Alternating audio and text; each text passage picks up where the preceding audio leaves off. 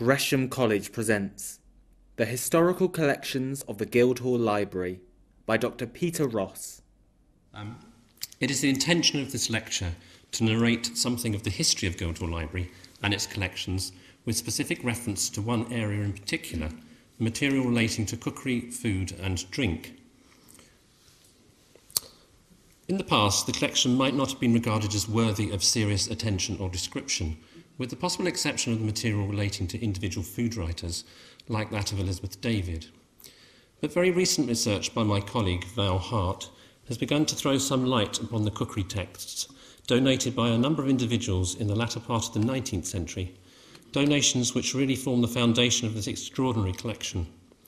Indeed, perhaps the most extraordinary fact about this collection is that the great majority of the books, now numbering more than 10,000, have been acquired through donation and bequest, and that only about 10% or less have been purchased.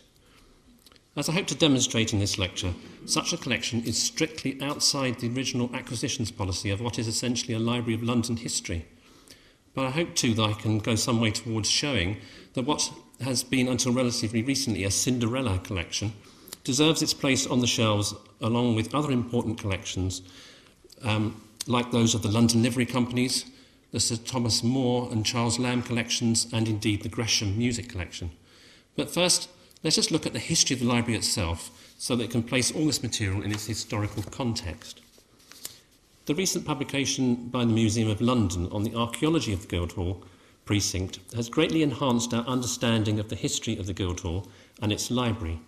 This talk draws heavily on that publication and on the writing of Dr. Caroline Barron. But first we must go back over 400 years to the great Elizabethan historian of London, John Stow, for our first introduction to the library's history. Writing in his Survey of London of 1598, Stow noted that adjoining the chapel, that's Guildhall Chapel, on the south side was sometime a fair and large library built of stone and roofed in slate, with 3 chambers on the ground floor and a large room above where the books were housed. Desks were provided in the upper room, where the books were chained to the shelves for security. The outside of the building was ornamented with the arms of Richard Whittington and the letters WB for William Berry, the library's benefactors. Mention of these 2 city merchants takes us back another 175 years to the founding of the library in the 1420s, early in the reign of King Henry VI, when plans for a library within Guildhall College precinct would have been under consideration.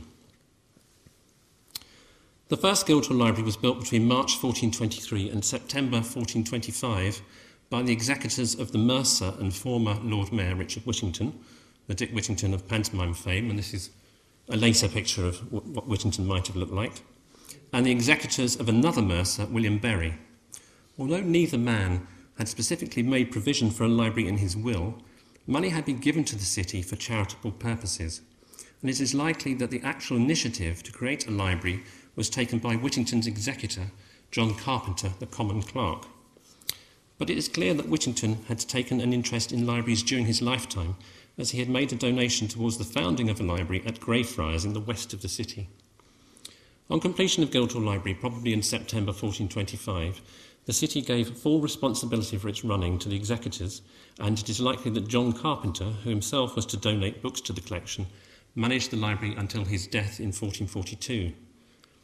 According to Stow, before its dissolution, the chapel and college were served by a warden, 7 priests, 3 clerks and 4 choristers, and it was one of these college priests who was made responsible for the library. By 1444, the library was in the hands of Master John Clipstone, one of the college chaplains, who petitioned the city to be confirmed in his livelihood, having great attendance and charge in looking after the library. Clipstone died in 1457 and Thomas Mason became keeper. The only other keepers whose names are known are Edmund Allison, who died in 1510, and John Church, who was keeper in 1536. Apart from Stow's brief description, we have a few more clues as to what the building looked like and where exactly it was situated. The copperplate map view of London of 1559 and the derivative Agas map, which is the one shown here, show a building to the south of Guildhall and its chapel. That is probably the library. We can see a 4-bayed construction that pushes above the foreground building, indicating it must have had an upper floor. So I've highlighted that here in the sort of yellowy-green colour. We think that is probably a depiction of Guildhall Library, and the only depiction that survives from the original library. Although at times schematic, the maps have been shown to be accurate as far as they go when depicting large public buildings of the city. The appearance of Guildhall Library may have resembled two contemporary buildings which do survive today, the Vicar's Library at Wells, and that's this one here, and Frohman's Chantry at Winchester College. At the slightly later Wells building, the lower floor is occupied by a chapel, but a library was on the upper level with a roof of wooden beams covered in slates, as at Guildhall. The library at Frohman's Chantry at Winchester, which also has a chapel on the lower floor, is a more precise contemporary of Guildhall. Both the Wells and Winchester buildings are lit by 4 windows on each side on the upper level, the same as the building that is depicted in the 16th century maps of London, which we believe to be Guildhall Library. We can only speculate what the interior of the library may have looked like, but it must surely have been very similar to the library at Hereford Cathedral, that's the one here, with its wooden shelving, benches and desks, and with the books chained to iron rods running along the edges of the shelves. I thought this was rather an interesting picture, actually, because I always thought that they would be sort of chained directly to the shelves, but as you can see, there's iron rods running along the edge of the shelves which go into a sort of clamp here which locks at the corner. So they would have been chained to each of those iron rods. We still have one book in the library that still has its chain on. It's not from the original library, but we do get it out to demonstrate what a chained book looks like. There are a number of chained libraries in the country which we could have used as an example. There is an early photograph which I came across which purports to show the interior of that Vicar's Library at Wells.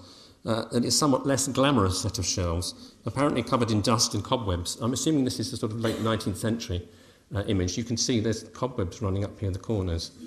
And one can only wonder what our conservators would make of the condition of the books if they were kept in what looks rather damp conditions. I just hope that Guildhall Library in medieval times was more like the Wells, the Hereford Cathedral than what this one looked like. But who actually knows? The Museum of London's recent publication on archaeology in the Guildhall area contains vivid reconstructions of the 15th century precinct that provides us with an idea of how the library may have appeared in the context of the neighbouring college and the Guildhall itself. These demonstrate the somewhat enclosed nature of the precinct, occupying it, as it does today, almost an island site, but the entrance gateways and the narrowness of the medieval Guildhall yard point towards a more private space than the modern complex.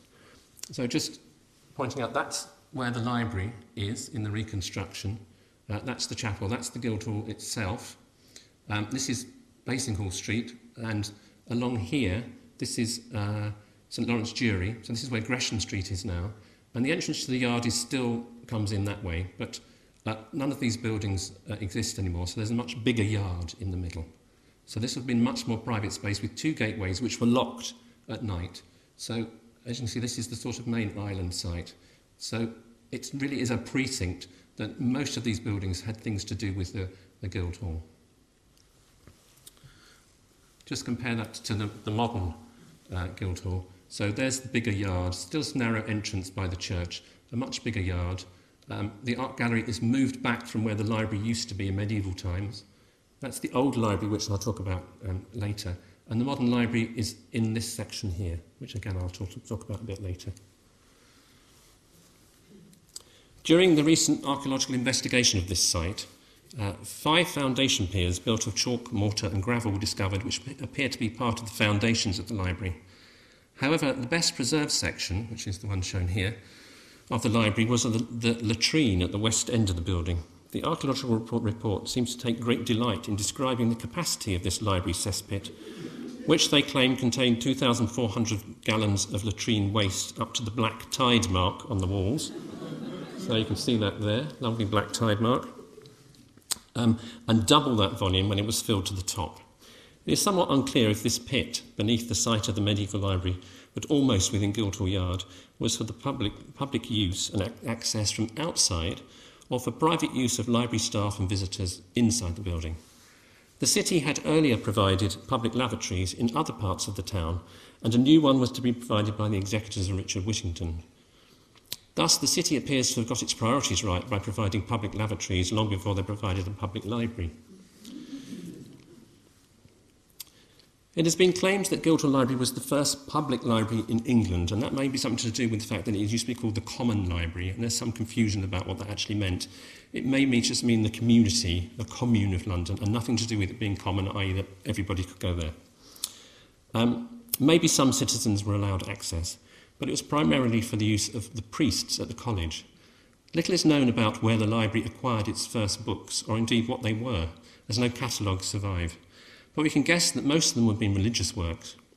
As early as 1425-7, the library had attracted some private benefaction from the grocer William Chichely, who bequeathed £10 to be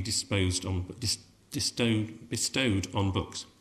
In 1452, Richard Cordon of Silver Street, just around the corner from here, left at least part of the residue of his goods to be used for the Common Library of London. Hugh Damlet, sometime rector of St Peter's upon Cornhill, made a bequest to the library in 1476, and in 1517 one John Graunt bequeathed a Latin-English dictionary and a mass book to the library to be bound in boards and to be tied with a chain to the aforesaid library. Relatively recent search by Dr. Neil Carr has traced some 20 surviving works which he thought had been in the medieval library, but it's clear that some of these must have been housed in the book room between the Mayor's Court and the inner council chamber rather than in the library itself. These items, probably legal works, would have been used for the use of the officers of the Guildhall rather than the college priests. But it is indeed probable that a number of those works identified by Carr and surviving in other modern libraries were indeed in the medieval library. The modern Guildhall Library now has just one book that we can be certain had been in the medieval library. This is the Aurora of Petrus de Riga, an early 13th century metrical version of the Old Testament, which bears a 15th century inscription in Latin that can be translated as Master John Martill gave this book to the Common Library at the Guildhall of the City of London. The modern library reacquired this book from the antiquarian bookseller Maggs in October 1926, some 2 years after it had been sold at auction. One other work, which may be a survivor of the original library, a 14th century copy of the Chronicles of France, can probably be identified with a volume of the Chronicles returned to Guildhall in 1516 after having been a long time in the keeping of Robert Fabian. It also seems likely that some marginalia in this volume is in the hand of the same Robert. We know little more of the history of the first library, its contents or its librarians, until the Reformation, when, following the Chantries Act of 1548, the chapel, college and library were confiscated by the Crown. Although all were subsequently repurchased by the city, Sir John Gresham was the chief agent in negotiations, neither the college nor the library was refounded. Before the end of 1549, and with the assent of the Court of Aldermen, William Cecil, secretary to the Protector Edward Seymour, Duke of Somerset, who's shown here, removed all such books of St. Augustine's works and other as he now desireth that remain in Guildhall Chapel.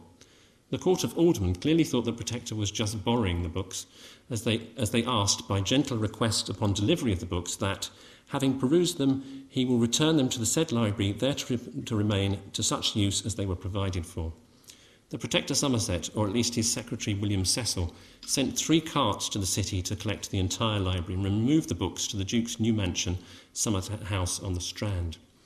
As Stowe was later to record, this loan was never returned, which would no doubt help to explain why in November 1549 the city decided not to re-establish the collection, even though they had bought the building back from the Crown. It is possible that some books escaped the clutches of the Duke, as they may have been in the book room that we've already mentioned of the Guildhall, rather than in the library. This might have been the case with the surviving copy of the Chronicles of France. It's hardly surprising that the city obeyed the commands of the Duke of Somerset, who was also the King's uncle, as at this point he was so powerful that he was able to act without reference to the Privy Council. But the Duke was to fall very quickly in the months after his removal of the library's books. I'm not saying this was as a result of removing our books, but following a virtual coup d'etat, he was arrested, brought before the King, and charged, as Edward the King himself summarised, with ambition, vainglory, entering to rash wars in mine youth, enriching himself of my treasure, following his own opinion, and doing all in his own authority. In February 1550, John Dudley, Earl of Warwick, emerged as leader of the council and in effect Somerset's successor. Although Somerset was released from the Tower and restored to the council, he was executed for felony in January 1552 after scheming to overthrow Dudley's regime. The king noted his uncle's death in his chronicle with, "The Duke of Somerset had his head cut off upon Tower Hill between 8 and 9 o'clock in the morning." The fact that Somerset was charged with felony means that his possessions were not necessarily forfeit to the Crown, as they might have been had he been charged with treason. But what exactly happened to Guildhall Library's books so soon after they'd been taken, and presumably then at Somerset House, is unclear. There may be an opportunity in the future to pursue this line of inquiry, but for now it remains a mystery. In March 1550, the library building at Guildhall was leased to John Ailiffe, keeper of Blackwell Hall Market, which was on that sort of diagram. It's just to the right, as we're looking at it, at the annual rent of £5 on condition that he always use it as a common market hall for the sale of cloth and none otherwise. The desks were then sold, and by John Stow's day, at the end of the century, the building had been lofted throughout and was converted into a storehouse for cloth.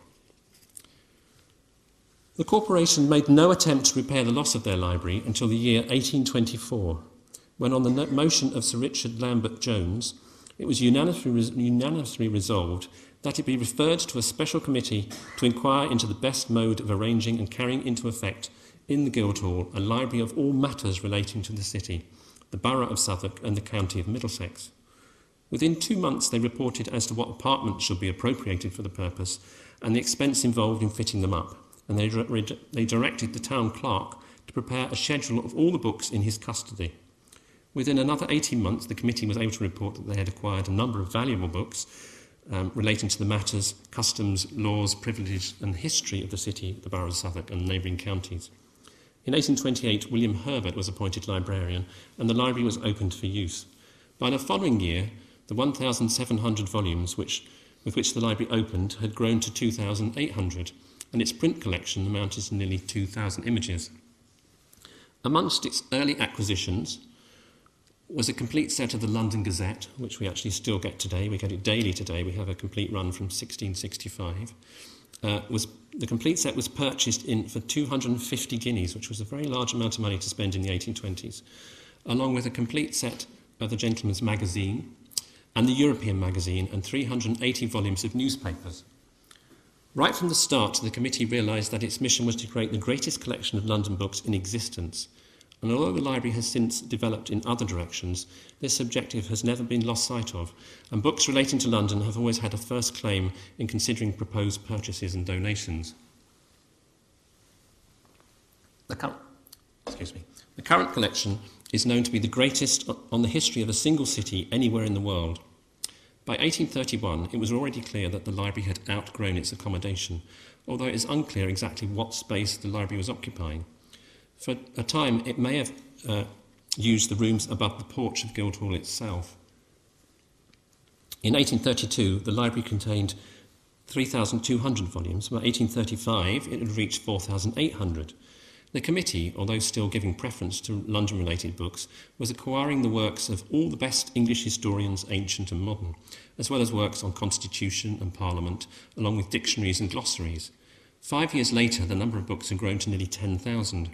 Including an extensive series of city pageants. And this is an illustration from the fishmonger's pageant of the 1630s, I think it is. This is actually a 19th century copy, hand-coloured copy, but we also have the original in the collections. So extensive series of city pageants and royal progresses and accounts of the plague and the Great Fire. In 1843, the library acquired probably what is probably its most precious possession, a deed of purchase for a property in Blackfriars signed by William Shakespeare. The deed was bought at auction and the city paid £145, the equivalent of around 10,000 today. This was probably one of the canniest investments by the city, as should this signature come on the market today, it's believed that bidding would probably start at 5 million and might sell, according to some estimates, for 50 million. So that's a good investment of £145 in the 19th century. I'm sure the city will never sell it, but who knows.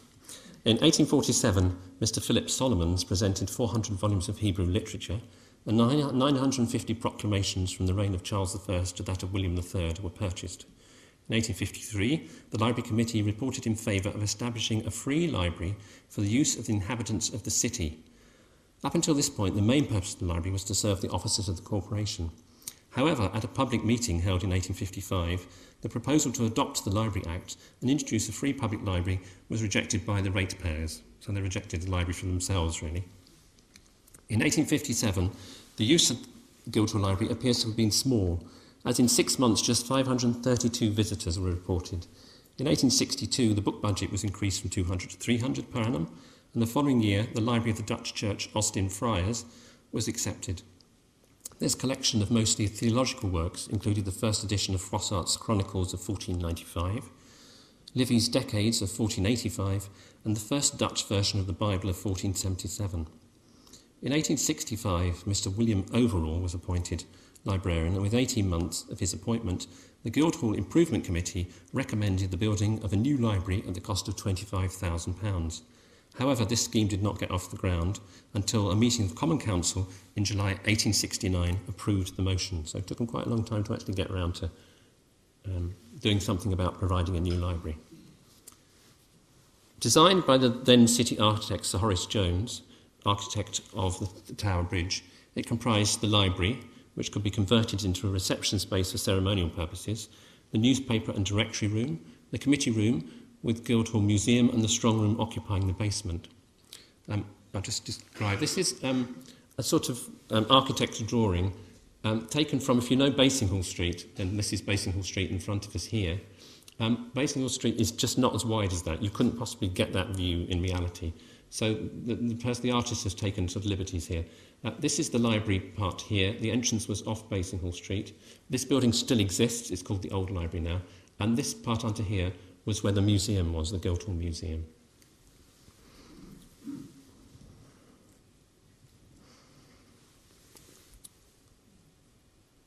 Exclusive of the site, the building cost £57,870, 16 shillings and 5p. Who knows what the 5p went on?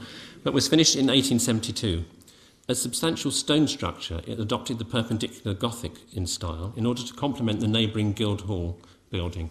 And that's the building we can just see behind in the image. By then, the library contained about 60,000 volumes. The library opened on the 5th of November, 1872, the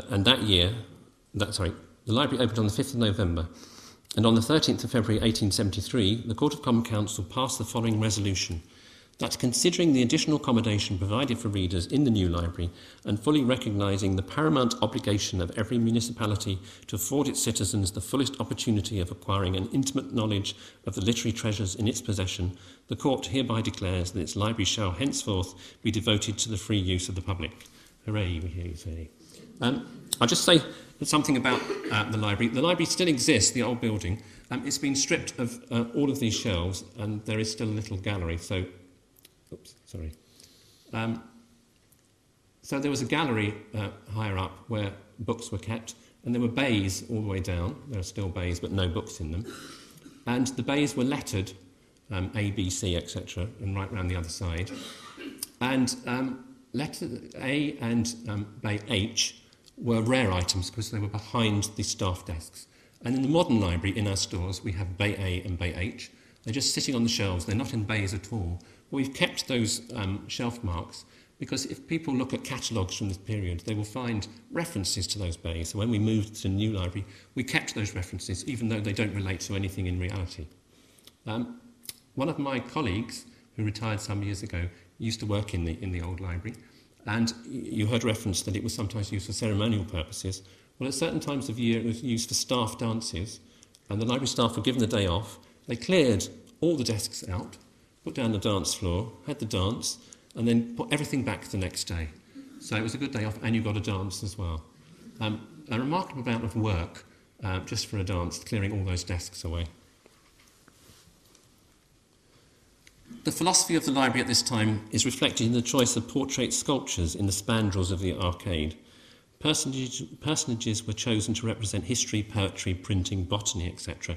So I find depicted, amongst others, Stowe and Camden, Shakespeare and Milton, Gutenberg and Caxton, Purcell and Handel, Ray and Gerard. And I took this actually this morning, just because I wanted to get a good view of it. And it took me about 4 days to get into the old library because it's used now for functions. And there were functions taking place every single day that I couldn't get in there. So this morning I nipped in really early and took this photograph. The stock of books continued rapidly to increase. In 1873, the Clockmakers' Company deposited their library and museum at Guildhall, where both remain today. Some other livery companies followed suit with their own libraries, including the Gardeners and the Spectacle Makers. In 1889, a large gift of duplicate books was received from the British Museum. In 1891, the parish clerks deposited the London Bills of Mortality, an extraordinary statistical record of disease in London from 1664 to 1829. We have added to this particular collection and can now extend the dates from the end of the 16th century to the middle of the 19th. This monument to weekly record keeping is the longest continuous record of disease and mortality anywhere in the world. Utilising these records, historians have been able to trace, for instance, the relentless march of the plague week by week and parish by parish as it progressed across the city in 1665. This is just a page from one of them, and it's a page obviously not from 1665 because the plague is just taking, you can see it's there, just one person buried that week from the plague. It's good fun to have a look at all the other diseases that are listed: Tissic, dying of teeth, spotted fever. If you do look at the ones from 1665, by the time you get to August, the figures for the plague for 1 week, 8,000 people buried from the plague for 1 week. And that goes on for a few months, 7,000, 6,000, 8,000 people. You can watch it gradually build up, and you can study where the plague moves from the poorer parishes like St Giles into the wealthier parishes in the middle of the city. So an extraordinary record of disease.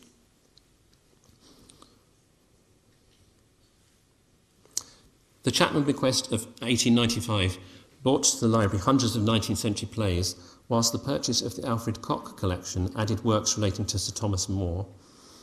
Guildhall Library would seem an appropriate home for this material, as More was born in Milk Street, just across the road from Guildhall, married in the local parish of St Mary, Aldermanbury, and may indeed have been a reader at the original medieval library. The image here is from our copy of More's Utopia from the Cock collection. Donations and purchases continued apace over the next few decades, including part of the library of the London Institution on its closure in 1913.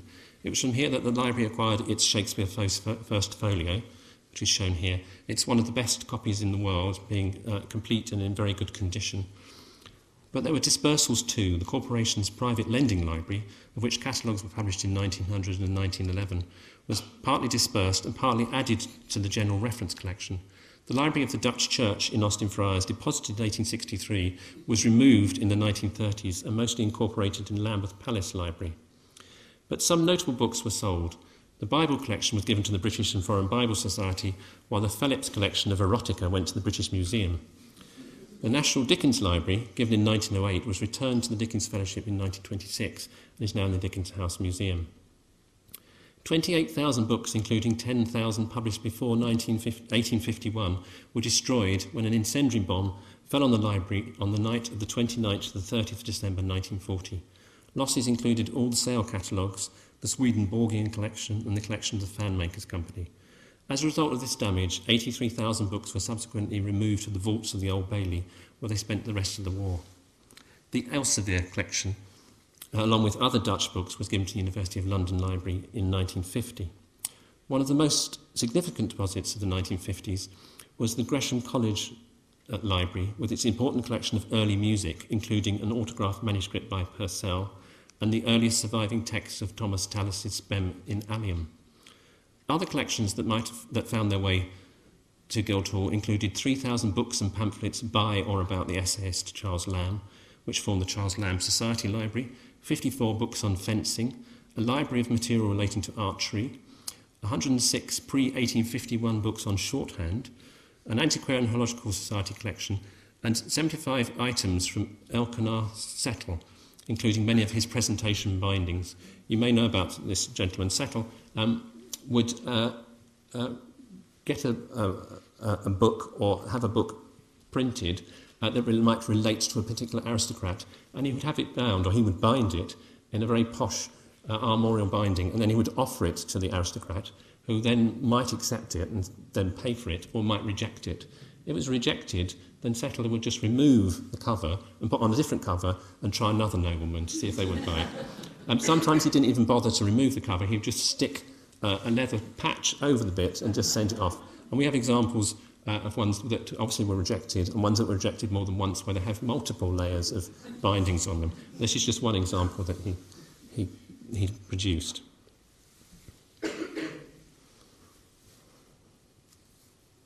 The bombing during the Second World War devastated the area around Guildhall, and for the second time in its 600-year history, the hall itself had lost its roof, the first time had been during the Great Fire of 1666. Bombing had slightly damaged the library, but had destroyed the council chamber and many of the offices belonging to the corporation. Much of the 1950s and 60s was spent making good these losses, and new offices were built to the north, though the council chamber was not rebuilt. The corporation decided that in developing the West Wing, they would incorporate a new modern library, more suitable, so they thought, for a modern collection. They also had an eye on the Victorian Library building, which they wanted to use as a permanent ceremonial reception space. And as you can see by my trying to get into the library over the last few days, that's what they use it for. The old library, as it is now called, was depicted shortly before its closure, and we can see that its layout had changed little over the intervening century. So this was done, presumably in the late 60s or early 70s. And you can see more clearly the upper level where the galleries were, sadly all stripped out. The only bits we have remaining, there's an umbrella stand, which was in the new library, was removed from here and taken to the new library, which I think now is in the art gallery. Thus it was, in 1974, the present incarnation of Guildhall Library opened. Designed by the architect Sir Giles Scott, Son and Partners, it ranged over 5 floors, 2 of which were purpose-built for the storage of the now vast printed books and manuscript collections. So this is the building as it is today. It was designed in what they thought was a sort of 60s version of Gothic to sort of blend in some ways. Unfortunately, I still don't think it's an attractive building, but give it another 50 years and we might think it's a classic of 1960s design, but it might take longer than 50 years.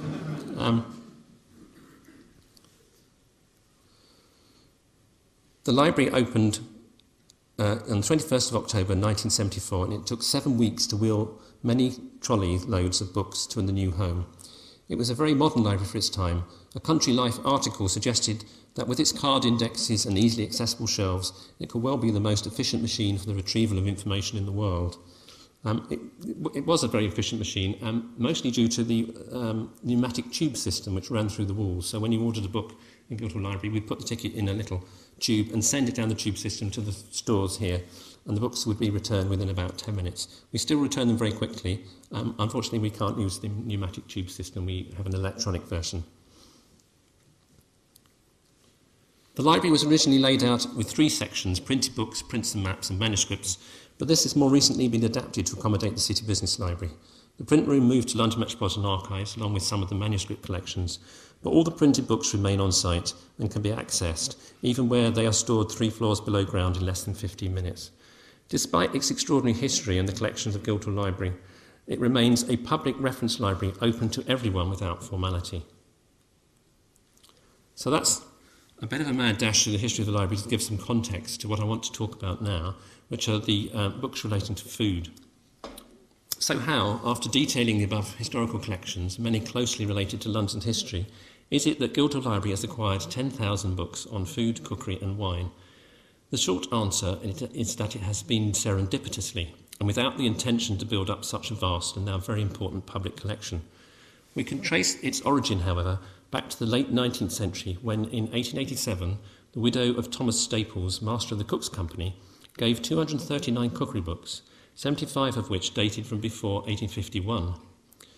This was added to by a small deposit of a library from the Cook's Company itself, and a bequest by Robert Miller, a wine merchant and master of the company, in 1888 and 1889.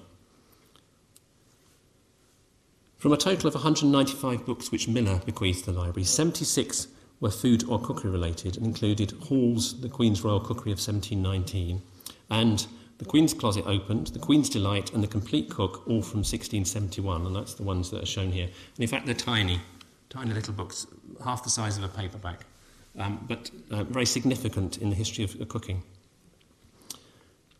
Hannah glasses, the art of cookery made plain and simple was also deposited at this time, and a 17th century manuscript of cookery recipes, which is now in the manuscript collection.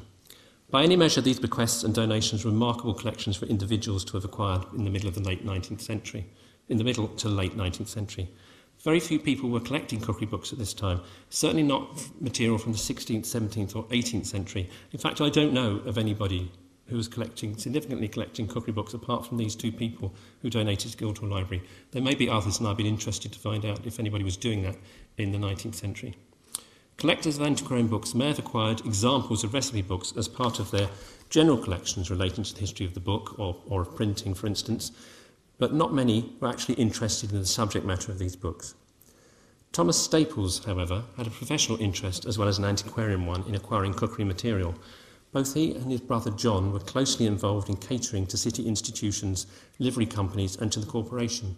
They were proprietors of the Albion Tavern in Aldersgate Street, where many organisations held their banquets, and the tavern provided food for civic occasions elsewhere.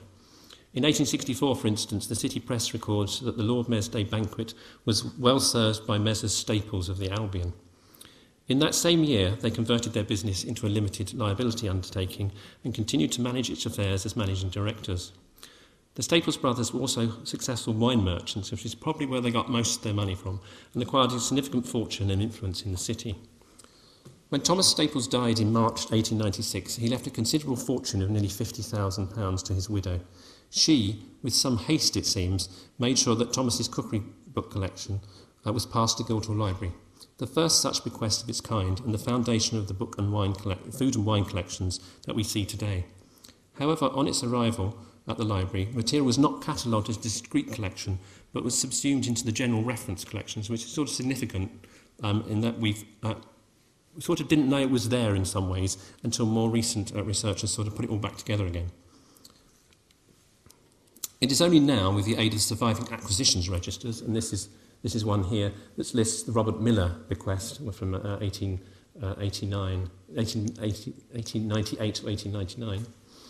It's only now with the aid of surviving acquisitions registers that we are discovering how important this collection, the donations of the Cook's Company and the Robert Miller bequest actually were. Modern online catalogues now allow us to draw together records and recreate collections even when the material may have been physically dispersed across the miles of shelving in the library. This research has revealed that the earliest cookery book in the collection was acquired through these Victorian donations. Cristoforo de Messes Burgo was a steward of the House of Este in Ferrara, serving in 1524 to 1548 at the court of Alfonso I and Ercole II, where he organised many grand banquets. His cookbook, the title of which translates in English as A New Book on How to Prepare All Types of Dishes, was first printed in 1549 in Ferrara and eventually appeared in 10 editions. It was intended for those who prepared princely feasts and discussed not just recipes but also logistics, decor and cooking. This is Guildhall Library's copy, which appears to retain its original 16th century binding, as you can see on the left. I'm intrigued to know just where Staples acquired his copy, and if he could in fact read Italian, but it's by no means the only early Italian cookery book he owned, as the bequest also included Mattia Geiger's Tre Trattati, a book of carving instructions published in Padua in 1639 and containing detailed diagrams for carving various cooked animals, birds and fish. And this is one I could show to you. Some of them are really gruesome, which I thought I won't show to you. It also includes illustrated instructions on how to fold napkins into numerous decorative shapes. In fact, the instructions, the earlier pages of the instructions, are basically just what they show down here. It just shows you starting off, and then suddenly you're meant to be able to make things like this. So I think it's sort of showing off, really, that this is what he could do, not necessarily that anybody else could do. By the early 20th century, it was clear that the food-related collections at Guildhall were beginning to attract scholars and writers on food. Most notable amongst these was André Simon, the French-born wine merchant, gourmet and prolific writer on food and wine. In his 66-year writing career, Simon wrote 104 books, carrying out much of his research at Guildhall Library, which was later to acquire the library of the Wine Trade Club that Simon had helped to set up. Simon naturally built up an extensive library of his own and also helped to found the Wine and Food Society, which eventually became the International Wine and Food Society. Much of Simon's private library was acquired by the Society, who in turn added from their own collections, bringing the total up to around 3,000 books. Eventually this material also came to Guildhall Library, where it is now known as the André Simon Collection. In February 1965, Simon established the André Simon Award for Gastronomic Literature with a prize of 100 guineas. The award continues to this day, although now the prize is £2,000, and is judged by the trustees of the André Simon Memorial Fund. Each year, all the shortlisted books for the award are donated to the collection at Guildhall, and the library continues to add further donations from individuals and institutions, so this particular collection continues to grow. The strength of the André Simon collection is in later 19th and 20th century material, with extensive holdings of the works by Ambrose Heath. Those are the ones you can see here. Ambrose Heath is to a certain extent forgotten, but in the middle of the 20th century, he was prolific, and he produced loads of these books in the late 30s and throughout the 40s. Even during the war, he was producing these. Some of them are very beautiful, as they have covers by Edward Borden, and people now pay hundreds of pounds for the books, for the covers, not for the contents, but he was a very good food writer, Ambrose Heath. We also have Elizabeth Craig and even Fanny Craddock in this collection.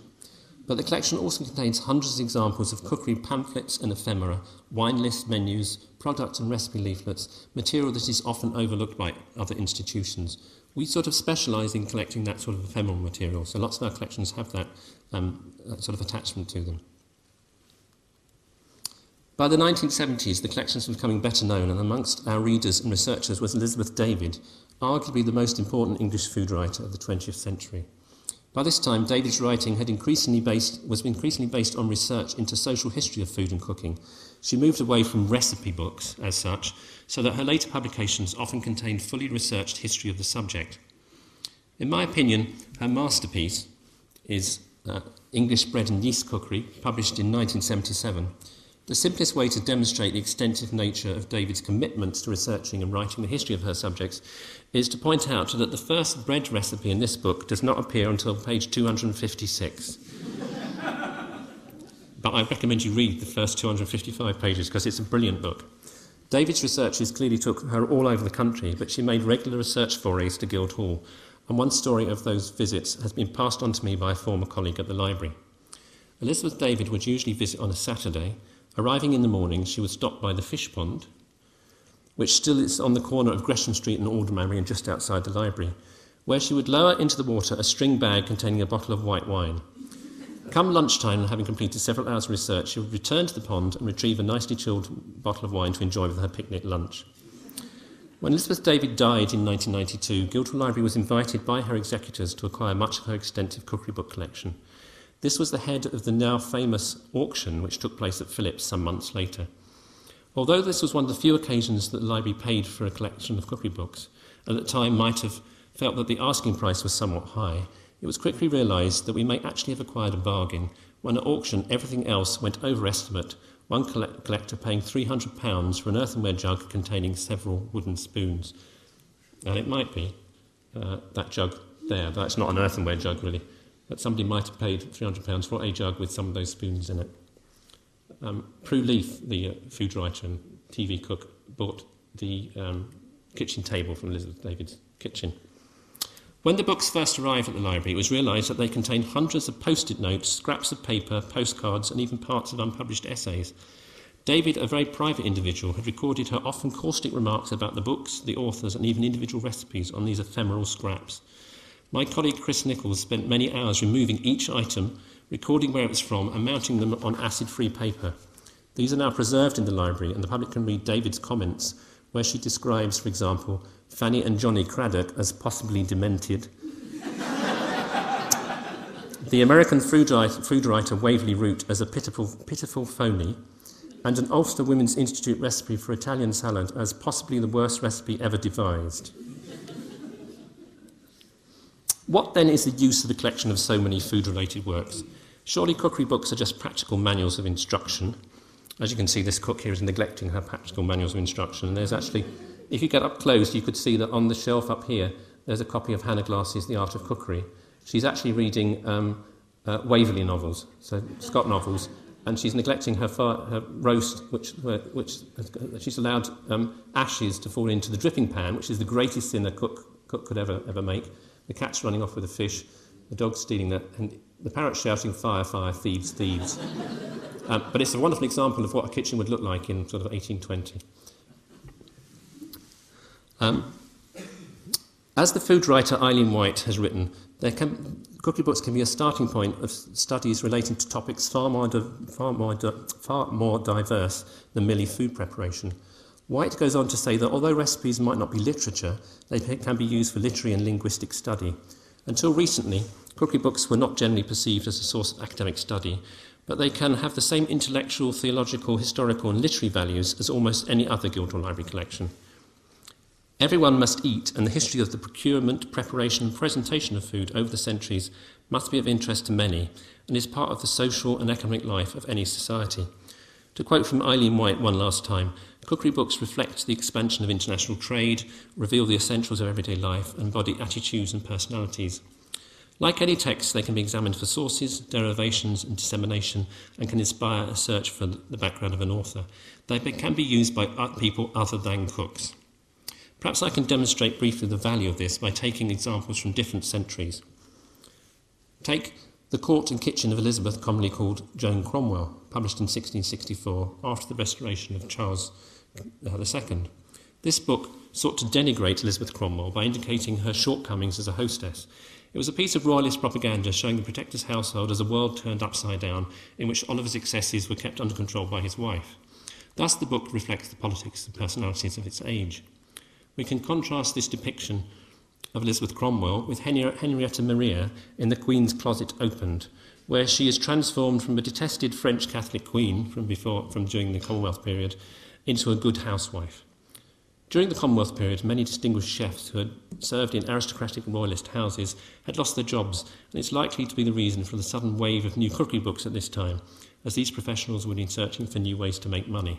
The political situation in the 17th century also meant that many people were moving up the social scale, and it is in this era that cookery books began to instruct those unfamiliar with the etiquette of the wealthy, guiding them on subjects such as menus or servant behaviour. By the middle of the 18th century, women cookery book writers were the dominant force, and Hannah Glass's The Art of Cookery Made Plain and Easy, 1747, was the great bestseller of its age. It is now recognised that she borrowed many of her recipes from contemporary writers, and although she claimed to be hostile to the influence of French cuisine, she plagiarised and adapted the style to suit English tastes and pockets of her audience, her intention being that the book should be used by the mistress of the house to instruct her ignorant cook. That's what's taking place there. Glass offered shortcuts to achieve the rich sauces and suggested ways to create dishes with decorative impact using simpler ingredients. Take, for example, her recipe to make ketchup to keep 20 years. Recipes like this, which demonstrate the preservation of food, took up a lot of space in cookery and household instruction books in the 18th century. This book also reflects the influence of Britain overseas as she expanded her colonies and founded an empire. It was a two-way phenomenon, the British food and ideas going one way and new recipes and ingredients come back the other.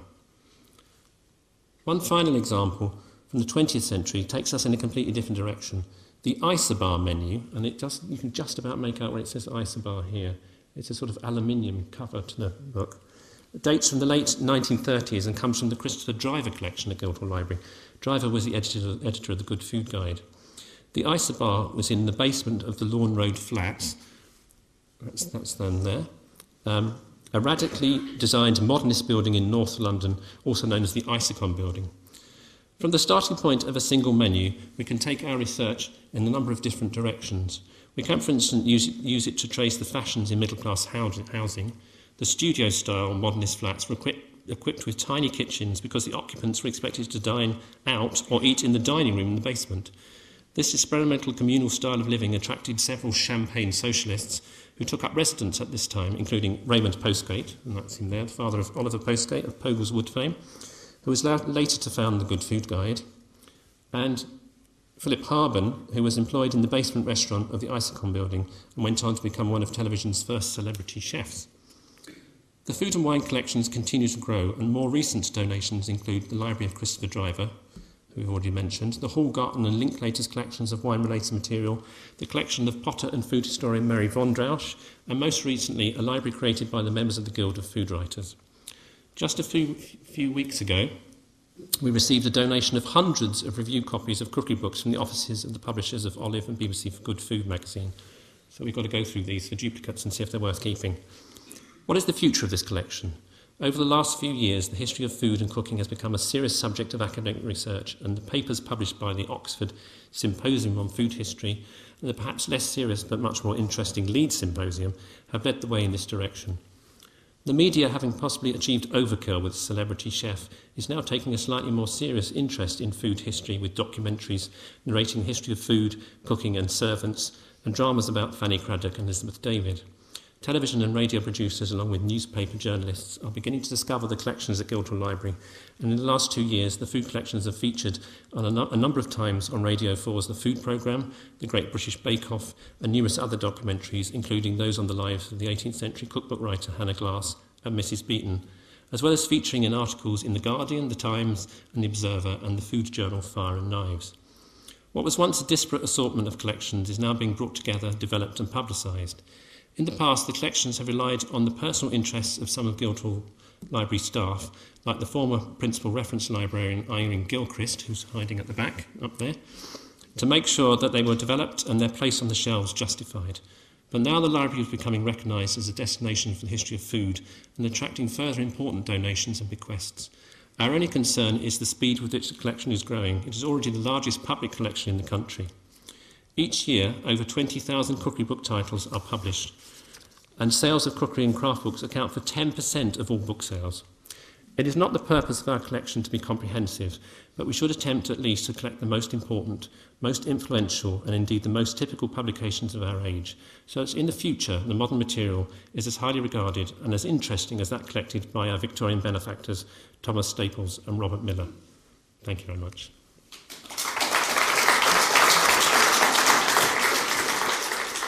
For all information, please visit www.gresham.ac.uk.